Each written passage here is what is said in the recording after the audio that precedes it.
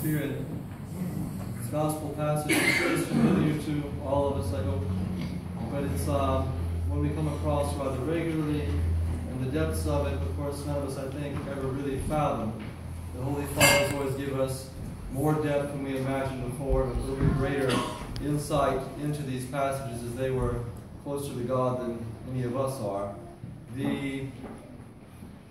Several years back, well, probably pushing 20 now, I was privy to a conversation at the St. Chicons where a seminarian from another seminary, who is now a priest, a rather well-known priest who will remain nameless, went up to St. Chicons' professor of Bible and Scripture, Dr. Mary Ford, and they were having this discussion on scriptural interpretation. The new priest at the time told him that the only way to interpret Scripture was with Scripture, and the only way to interpret it was you had to know all the historical context. And she said, indeed, those things are important. They're very important. But she started to give him the list of St. Maximus the Confessor, who said, put these about 7th or 8th on the list. They are important, but indeed the most important thing was purity of heart. The most important thing was to follow the Gospel of Commandments, because no matter how much book learning one has, no matter how much historical context one has, no matter how much one can quote the Scriptures, without purity of heart, it is just a dead document. With the purity of heart, one can discover many deep things from the Holy Scriptures. We have illiterate saints, or virtually illiterate, who knew the Scriptures better than any of us, because their hearts were open to receive it.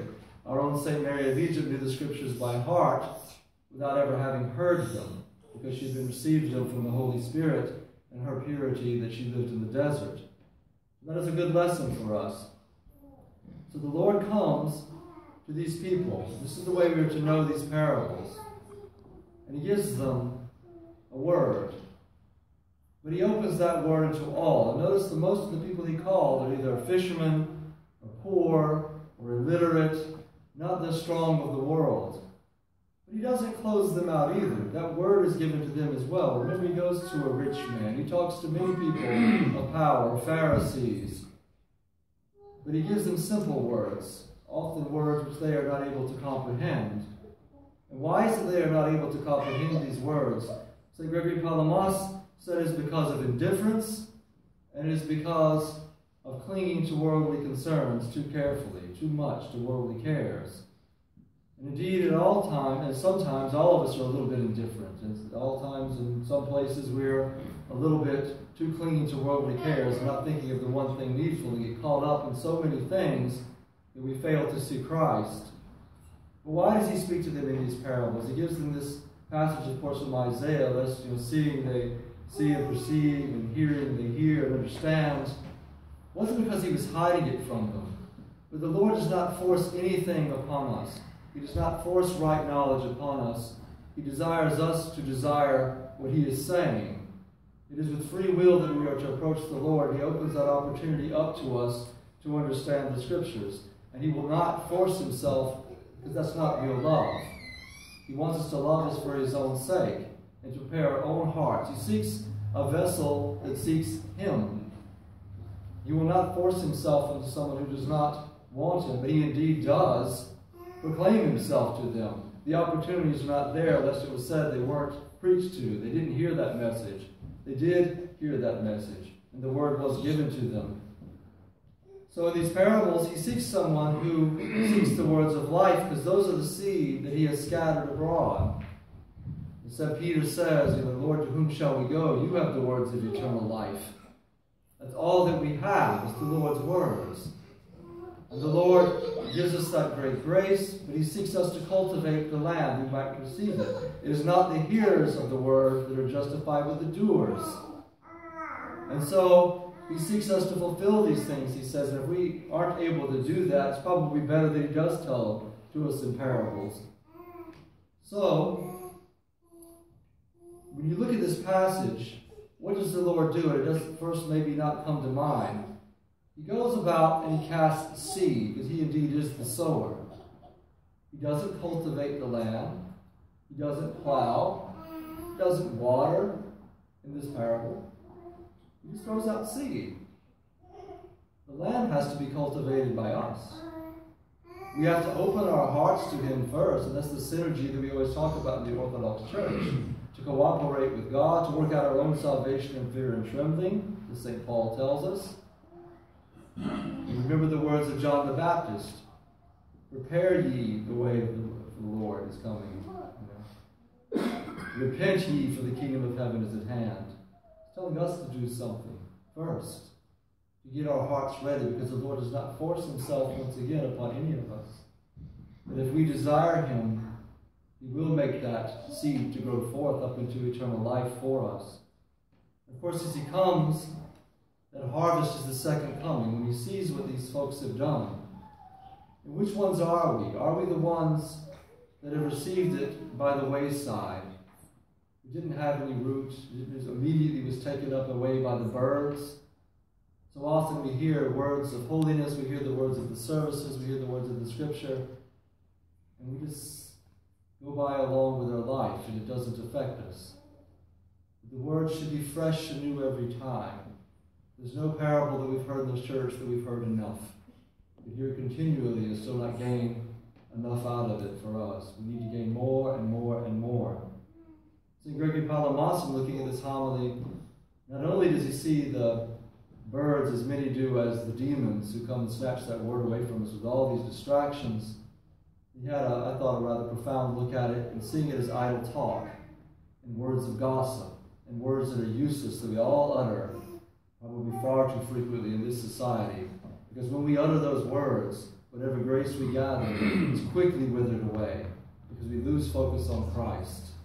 So if we hear ourselves talking all the time, we've got to be careful, because there's nothing quicker to losing our prayer by quick utterances of words without discernment. And certainly frivolous joking, things like that. When the world is too serious, when life is too serious, when our salvation is too serious, and we don't take it seriously enough. Are we those who is landed among stones and rocks? For a little while we have a little bit of this, but in time of temptation we turn away. When things get a little difficult, how often do we hear, I don't understand why I'm having to struggle so much. I don't understand why things are so difficult. But that's the way that the Lord promised us. Precisely what he promised us. A cross, trials, in a difficult way, but a way that he bore the yoke for us and carried with us and gave us strength. That hard ground becomes like a clay vessel which we have burned in a fire and doesn't have pores to let water in anymore. We have to have a little bit of porous ground, a little bit of porous clay in our hearts by gradually breaking it away with it with humility, with, of course, taking away our pride and looking at Christ to open up our hearts and turning to him only by that same profound humility, that water might seep in of the Holy Spirit. Are we those who have a little bit of grace and hear the word, but are overwhelmed by cares of the world? And how easy that is to do.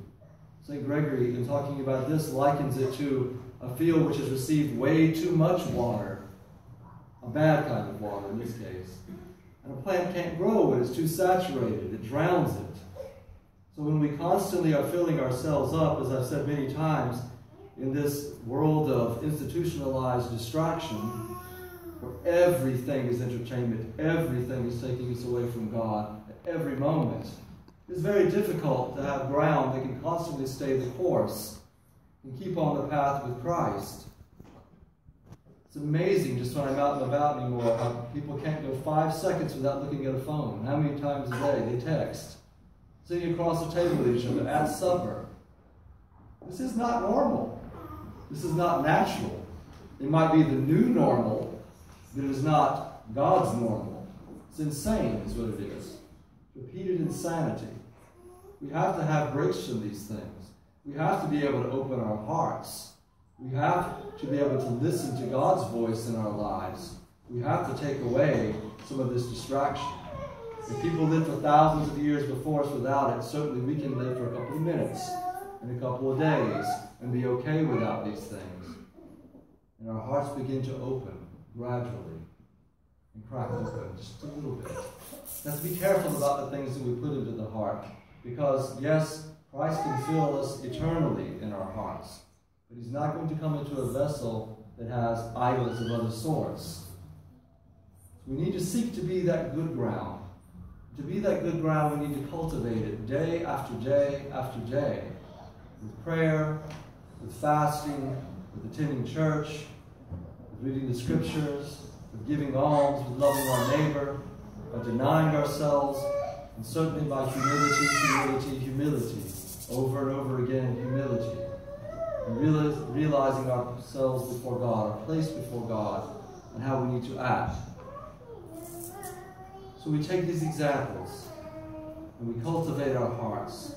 We look at the examples of these fathers on the icon in front of us who fought for that message of the incarnation, the holy icons, that God did indeed come in the flesh. And because of that, as I've said all too many times, nothing can remain the same. Everything has to be different. If Christ has come and Christ is risen, we can't walk forward from this second the same way we did a few seconds ago. Okay, we messed up in the past. The question is, what will you do now? It's not what you did yesterday. What will you do now? How will you live for the glory of God today? If I don't change, and then what? If I do change, and then what? If I do change, I will become a field fit for fruit, with flowers to blossom forth in my heart of the Holy Spirit. And this is what we must seek. This parable is fresh and new every time. And we, of course, go through the spectrum of those people over and over again, perhaps daily, perhaps by minute. But we need to be gradually seeking to have that heart that can receive the seed that is the eternal Word of God. Amen.